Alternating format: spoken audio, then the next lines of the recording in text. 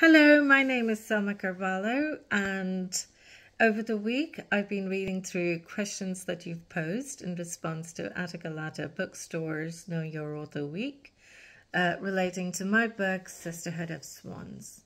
I'm immensely moved by your questions, and I'm going to respond to three of them in order of preference. So the first question comes from Ranjiv Ranjan, who writes, I'm sure there are real people resembling Anna in your novel. What advice would you give them? So, as writers, I think we hope to touch at least one life, and if we've done that, we've done our job.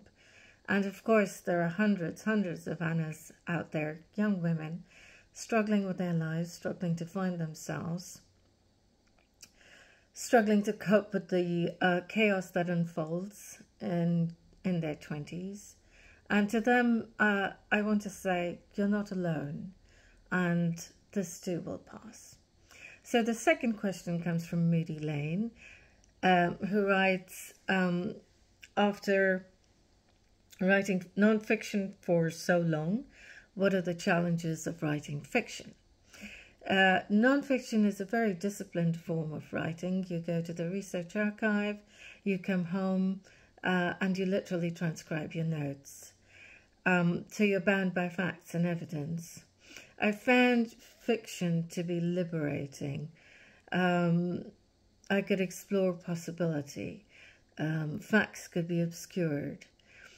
The challenge, of course, was waiting for the muse to arrive. The creative thought had to arrive within me. The third question comes from Jagriti, who writes, what were your thoughts when choosing the title? The title Sisterhood of Swans refers to the very human need in all of us to find fulfillment within intimate relationships, and the hope that they persevere over a long time, if not a lifetime. And the second aspect of that sisterhood is the solidarity amongst women, the solidarity that women encounter.